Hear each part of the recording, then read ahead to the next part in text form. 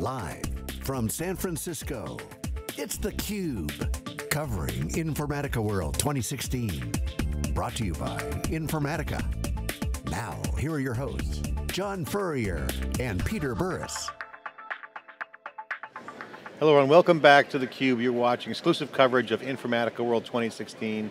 This is SiliconANGLE Media, theCUBE. It's our flagship program. We go out to the events and extract the signal from the noise. I'm John Furrier, your host with my co-host and head of research at SiliconANGLE Media and GM of Wikibon Research, Peter Burris. Our next guest is Mavis Girlinghouse, who's the System Director of Business Intelligence at CHRISTUS. Welcome, CHRISTUSHealth. Welcome to theCUBE. Thank you. So 34 years you've been there. You've seen the movies over and over. It's like, was it Groundhog's Day up until what point? I mean, tell us what your environment's like at your office. So, actually I'll start with a funny story. When I first started working there, I was on a typewriter. So if you think about how times have changed, and today, we're doing computing with Informatica, with Teradata, and all of the large technologies. Healthcare itself has come a long way in embracing the technologies that truly make a difference to be able to get the analytics to where it needs to be. But we're still using QWERTY keyboards. That's very true, yes. So that was the days true. when you had to ship boxes out and call a document record company. Absolutely. They'd shuttle it back out, yes. and the patient's lying on the table. All yes. this healthcare is being done manually. Absolutely. And then of course, the mini computers come in, the rest is history. Yeah. So I got to ask you, what were some of the seminal moments in your career where you saw the inflection point, where data started to really take root? And share with us some of the notable surprises that made you take notice of that. I think one of the ones was when I was working at just a single facility within CHRISTUS, and the requests that started coming in from the various executive team members. A lot of times they just wanted to see financial data. They just wanted to see, how their world was doing. And then all of a sudden, people started asking the questions of trying to correlate between financial and clinical. When you start seeing things like that, it's like, people are starting to think differently about data. And it grew from there. I think that When was that? That was probably about, I would say around 15 years ago. And you start really, these questions start coming up. And so actually, to be honest with you, that was what brought me into IT, was just the ability and the thought that, the more technology and embracing technology to get the data to where it needs to be. I've always been a data geek. That's what I've enjoyed being around, because to me it tells the story. It is, that if you really want to know an answer to something, if you get enough data, you can truly get that answer. And then as with the journey kept going and going until finally, working now with the CMIOs of the organization and really getting those complex questions such as, okay, we're implementing computerized physician order entry. Will it make a difference in the way patients are cared for? We actually did a program for that. We actually went and collected the data, and we found that it makes a difference. And so those are the things that's exciting to me, to be able to know that you're a part of actually changing the face of healthcare because of the data. I mean, I think MD Anderson's another good example of using data to truly make a difference in a patient's life, but even you don't have to cure cancer to make that difference. You can make it in a lot of other ways. So you mentioned prior went on, the biggest surprise was, when you started seeing the data explosion over the years, now you're seeing data at the center of the value proposition. Right. Talk about how that's changed efficiency, but also innovation, where you can really get better care. So efficiency obviously assumes some better patient care outcomes, but more importantly, that can be mostly bottom line and more efficiency with care. But what other things on the innovation side where you saw the data drive patient care and outcome?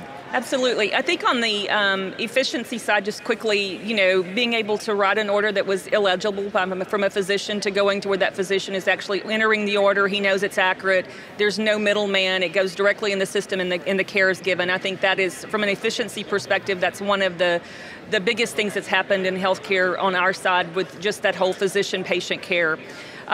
When you think about some of the other things that we are seeing is I think the Internet of Things is going to change, because now how many everybody's wearing Fitbits, they're all collecting their data, and I think that as you start looking at population management, which is where really healthcare is going, all those data points and being able to collect them and bring them together is going to be so critical, because it's all part of that patient story. It's all part of how that patient will either go for care or need care that they may not even need today, they need So today. proactive, Absolutely. preventative kind of things. Absolutely, yes. Versus stockpiling, the old metaphor of the emergency rooms are packed up with flu patients. Right. Kind of thing, right? Yeah, I mean, absolutely. But it also leads to presumably less invasive or lower cost forms of research. Right. Where you can actually collect an enormous amount of data across a lot of different behaviors Yes. and a lot of different tendencies. Right. And use that to discover and then roll out and broadly diffuse new treatments. Right. Because at the end of the day, the goal is not the physician, the goal It's is all the about the wellness patient. and the patient Yeah, it's health. all about the So, patient. at what point in time, or are you already starting to see a demand to start bringing not only patient data in, but also create services out of big data that goes to the patients and advises them about things that they can do? Is that starting to happen? To some degree. I mean, we are really starting to do more and more population health management, which is exactly that. You know, I think the challenge you have is getting all the data together. It's not just from one EMR. It's not from a couple of EMRs. If they go to a pharmacy, you need that data. If they go down the street to a different place, you need that data. And so bringing it all together and getting the picture of that patient, then yes, absolutely starting to organize that data in a manner that a nurse or a coordinator can call that patient and start helping them through their disease management or managing any of their other conditions that they have. So here's an interesting, let me tell you, if you foresee this happening at some point in time, we talk a lot about big data being used as, or geolocation data being used to make offers as people are driving down the roads and saying, oh, fast food restaurant. Right. At what point in time do you think healthcare providers will then send compensating messages and say, don't go eat at that restaurant because it's bad for your health? Well, that's an interesting concept. I haven't heard that, but that is, I mean, if you're really starting to try to manage, maybe one day. I think people, though, want to make their choices. I think that'll be a really tough sell. Informed choices. Yes. And I presume that part of the job that you foresee for CHRISTUS and others to pursue is to provide those options that Right. really will help them understand what their choices are and what the outcomes are likely to be. Absolutely. And I mean, we have seen programs where we've worked with restaurants and graded their food heart healthy to where they can have those informed choices. I think the calories on the menus and things help patients as well. But absolutely, I mean, and when we start really managing their care, absolutely, you're going to want to inform them of places and things that they should either stay away from. I'm not sure about messaging, but I could see that happening. Well, one of the things that's interesting, John, is that we've talked a lot today about about moving from early adopters to mainstream, and the healthcare business is interesting because the healthcare business made a run at expert systems, which was in certain respects one of the original forms of big data. We didn't quite get there, whether it was the technology or whether it was the doctors and physicians didn't want to adopt it or whatever else it was. How is this round of effort learning from that previous set of attempts and making it likely that this round is going to be more successful in healthcare? In my mind, I think it's that you look around and the other industries have been successful. And I think there's a lot more success stories today than what they were when that first round happened. I also think the tool sets have matured. I mean, master data management alone has brought a lot of technology advancements to where we can manage data and normalize it. I mean, today in our organization, we're actually normalizing our data before it goes out to third parties. We would have never thought about that 10 years ago. I mean, it just wouldn't have been, we wouldn't have had a way to do it. So when you think about the tools such that Informatica brings, it provides that tool set that you need to be able to be successful instead of having to build it all from your own and then everybody builds it differently. That's the other piece that we've struggled with is everybody's done it differently. And so to really be successful, you're going to have those standards and ways of connecting that you honestly know that data that comes in is actually being mirrored with like data, and it's not that garbage in, garbage out concept. And data that goes out is under control. Absolutely, yeah, absolutely. I got to ask you on that thread, because you brought up a good point. A lot of things you see 10 years ago, or 10 years ago, you didn't foresee today. I got to ask you about, we talked about HIPAA, Y2K, those were seminal moments in healthcare in general because they were like one was doom and gloom, Right. and one was obviously Right. regulation.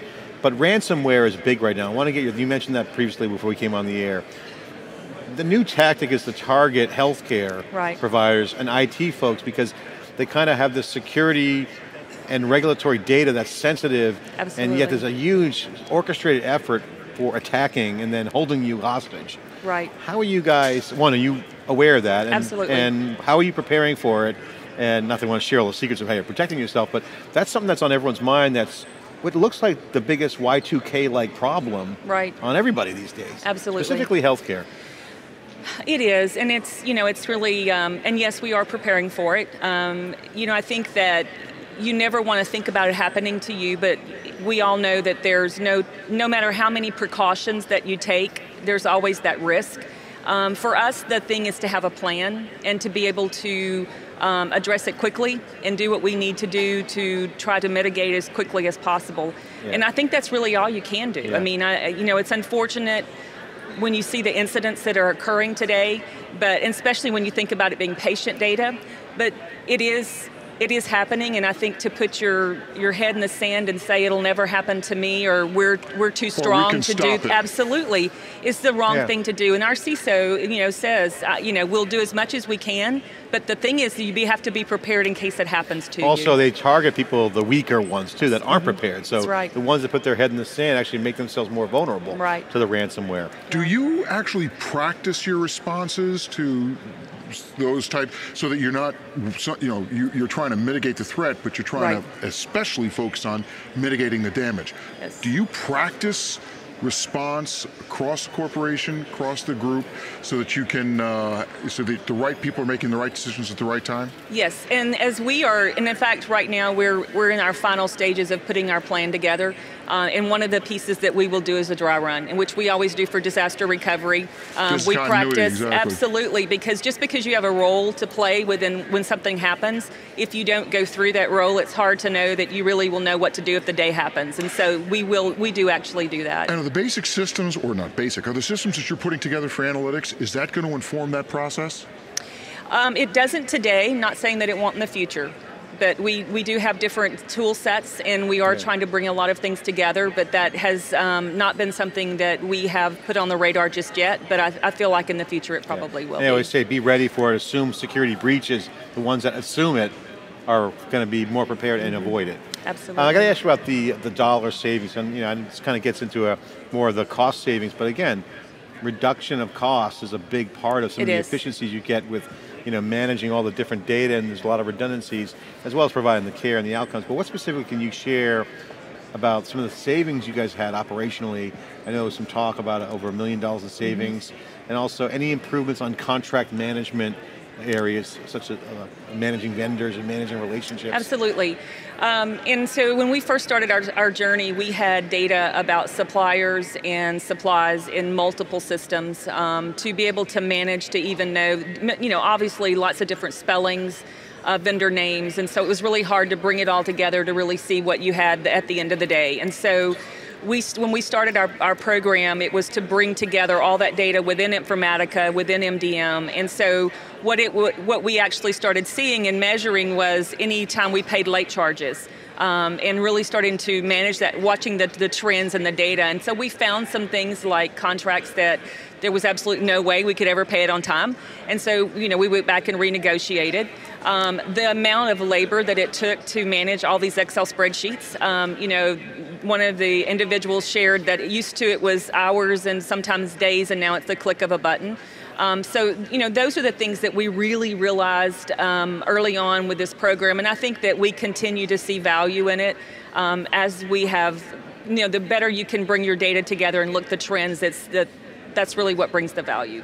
What's the coolest thing you've seen happen with data that you could share, that you could with the audience? It could be something crazy, it could be something really critical, it could be something medical, something personal. What have you seen in your work environment where you go, oh my God, data, and made that happen? That's a really good question. I see a lot of amazing things, but to me, it's, I saw a program once that actually was alert on sepsis with patients that walked in the door. I mean, everybody knows that sepsis is one of the things that we're all trying to battle against. And the application actually took the data real time as it was coming from lab, from vitals, and it would actually send an alert that that patient was potential septic. And to me, that's what's amazing about healthcare, and that's what's amazing about data. Because the real-time nature of the data absolutely had a direct impact to the saving lives. Saves lives. And to me, that's what it's all about. I mean, financially, yes, it's great. We have to make money to keep our doors open. But when you can honestly say that you saved a patient's life because of the data and the way that you've set up technology, to me is just bottom line the best thing that you can do in a day. Or eliminate their suffering. Absolutely, yes. And look, healthcare it's a community thing. It is. And being able to draw upon the insights of other patients, the insights of other physicians, the insights of nursing staff and the people who are actually providing the care, and rolling that all together into something that can help the patient, the patient's family, since the family is crucial to the overall direction that healthcare takes. Again, it comes back to this notion of at what point in time does your hospital become distinguished by the data services it provides as much as the in-hospital care? Yep, that is so true, and I do think that you will start seeing that. It's when I first started this journey, when I went to conferences, I didn't see a whole lot of healthcare. Now you're seeing more and more healthcare. I don't know how many calls I've had over the last 3 to 5 years talking with people that are asking about our journey and what we've done, and it's exciting to talk about it, because it's not that I want to be the only one. I want everybody to do this, because who knows, one day me or my family may be in their facility, and that's what's important. And the compute power is also applying compute power and algorithms to new things that have never been battled before. Right. You're seeing the genome, the cancer. So I want you to share, this is really a great story. I love the story. Saving lives is great. For the folks that are watching that are in healthcare that want to save lives, that have the passion that you do, what advice would you give them around their environment, what they could do to help, what they could do in their company, how they can interact, what they could do to advocate for certain policies or things that you've seen that works? What would you share? Solving certain problems. Where would you start? What would you share those folks? I think the first thing that you have to ask is, what do we want to solve? You have to have a business case. And I think that if you can put a good business case together around saving lives, and then going and trying to sit down and talk with those individuals who have the power to make those decisions. Not going to say every time that you go, you're going to get a yes, but I think you keep going back. And if you're in the position to actually choose systems or to make decisions around data, the question I would ask is, how can you not move forward with something like this, knowing that it will make such a big impact on the patients that walk through your door every day? I just don't understand. To me, this is a no-brainer, because you can either continue to focus on the financial side of it only, or truly embrace the fact that data is going to make a difference in how care is given, eventually how we are paid. And if you're not prepared for that, it's going to be hard to survive in this market. Yeah, and the market will move around you. Mavis, thanks so much for sharing your awesome insight, your enthusiasm, your passion. Thank you. And saving lives is a wonderful thing, and congratulations on your journey. Thanks. And thanks for sharing that with us here on theCUBE, appreciate it. Thank you very much. You're watching theCUBE here live at Informatica World 2016. I'm John Furrier with Peter Burris. You're watching theCUBE, we'll be right back.